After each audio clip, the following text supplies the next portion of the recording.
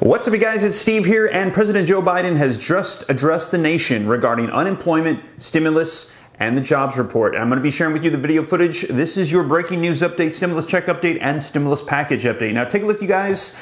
Another disappointment. U.S. economy adds only 194,000 jobs in September, coming way short of what was anticipated. But take a look at this breaking news headline, you guys. U.S. adds 194,000 jobs in September, but the jobless rate at 4.8%. That's right. Take a look. Unemployment apparently has dropped from above 5% down to 4.8%. So a little bit of some conflicting information here. Let me know your thoughts. But what we're hearing is, take a look, President Joe Biden points to the pandemic as the reason for a disappointing jobs report, but argues progress is being made. Now, as I mentioned, we're going to take a look at the video footage so you can see it for yourself. But take a look, you guys, U.S. cases in the United States, you can see that our 7-day moving average is right underneath 100,000 per day. So this is still raging on, but luckily we are on a decline. Now, take a look, you guys. President Joe Biden on the flat jobs report says jobs are up, wages are up, and that's progress. Now, I'm not sure if you can kind of see the sarcasm right there coming from this article, but you guys, we're hearing a lot of people were saying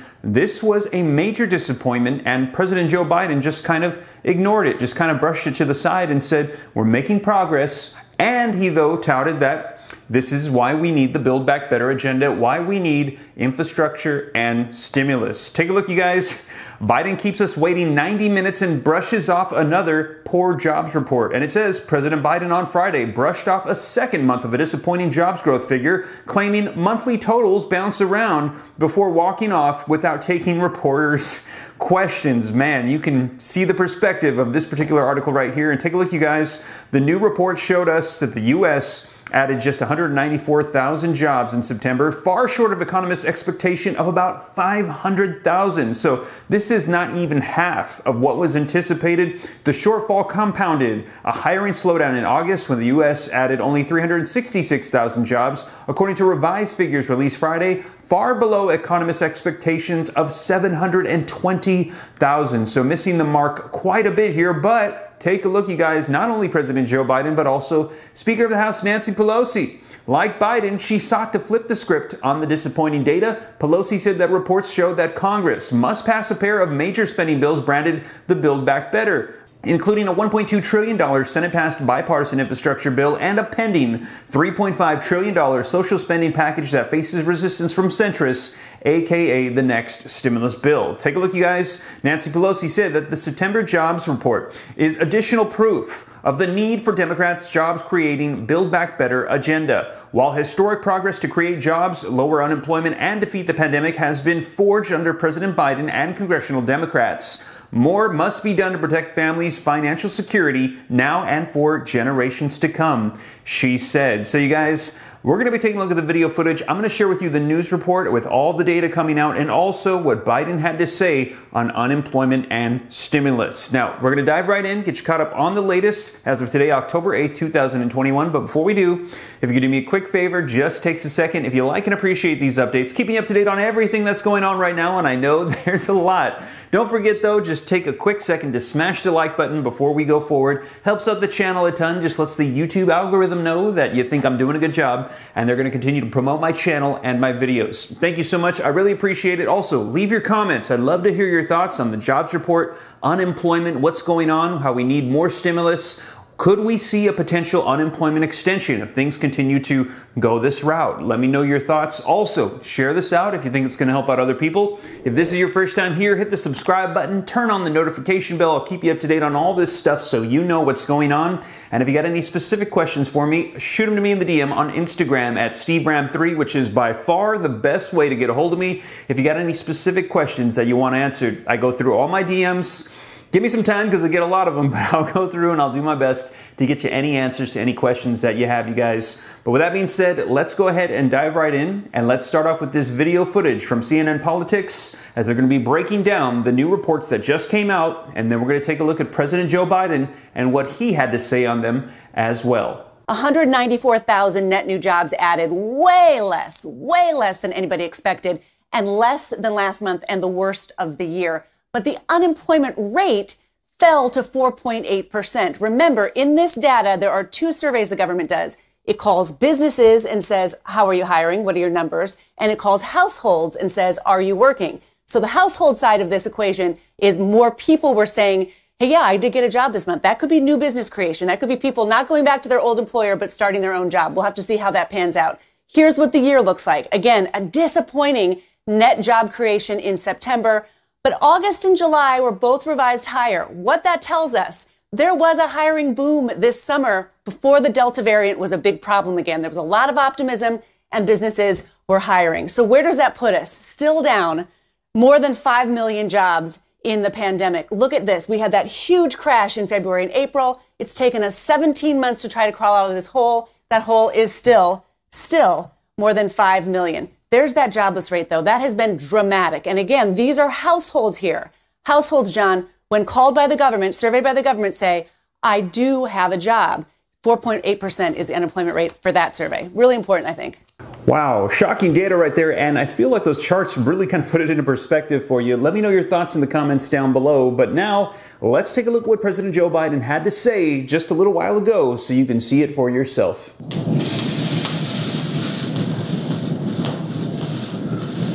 Hello, folks. Good afternoon, everyone.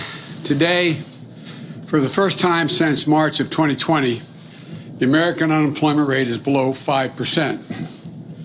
In just 8 months since I became president, in the midst of a grave public health and economic crisis, the unemployment rate is now down below 5% at 4.8%. Let me just repeat that. Today's report has the unemployment rate down to 4.8%, a significant improvement from when I took office and a sign that our recovery is moving forward, even in the face of a COVID pandemic. That improvement was widespread. Unemployment for Hispanic workers was down, and the unemployment rate for African Americans fell almost a full percent, and it's now below 8% for the first time in 17 months. A drop of 496,000 in long-term unemployment is the second largest single-month drop since we started keeping records. The largest was in July. So in the past 3 months, we've seen a drop of 1.3 million long-term unemployed. That's the largest 3 months fall in long-term unemployment since we started keeping records in 1948. More to do, but great progress. And working Americans are seeing their paychecks go up as well. In September, we saw one of the largest increases in average wages paid to workers, working Americans on record. Today's report comes one day after the Labor Department found, in the third quarter of this year, the number of layoffs and job reductions was the lowest in this country since 1997. Overall, the unemployment report shows almost 200,000 jobs were created last month, over 300,000 in the private sector and 26,000 in manufacturing, offset by some seasonal adjustments in education hiring. The monthly totals bounce around, but if you take a look at the trend, it's solid. On average, 600,000 new jobs created every month since I took office. And in 3 months before I got there, that was 1/10 what was being created. It's 60 to 60,000 as opposed to 600,000 jobs a month. In total, the job creation in the first 8 months of my administration is nearly 5 million jobs. Jobs up, wages up, unemployment down. That's progress. And it's a tribute to the hard work and resilience of the American people who are battling through this pandemic, working to keep their businesses afloat. Remember, today's report is based on a survey that was taken during the week of September the 13th. Not today, September the 13th, when COVID cases were averaging more than 150,000 per day. Since then, we've seen the daily cases fall by more than 1/3, and they're continuing to trend down.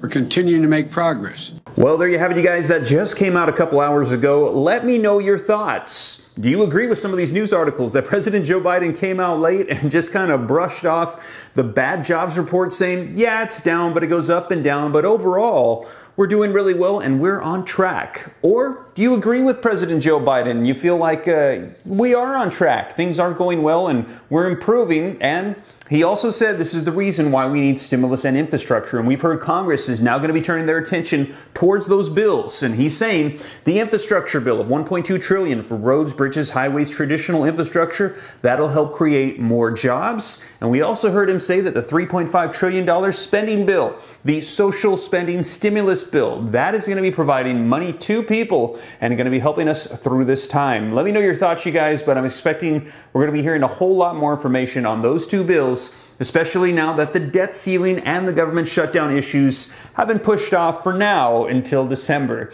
But I'll be sure to keep you guys up to date here on the channel. And as always, thank you so much for joining me. If you made it this far and you haven't already, don't forget, take a quick second if you appreciate these updates to smash that like button. Helps out the channel a ton. Thank you so much. Also, leave your comments, share this out. If this is your first time here and you want to stay up to date, come join the viewing community. Come join the Ram fam, we like to call it. Smash the subscribe button, turn on the notification bell, and if you got any specific questions for me, shoot them to me in the DM on Instagram at SteveRam3. But with that being said, you guys, hope this reaches you well. I'll be sure to catch you in the next video. Take care. God bless. This is Steve.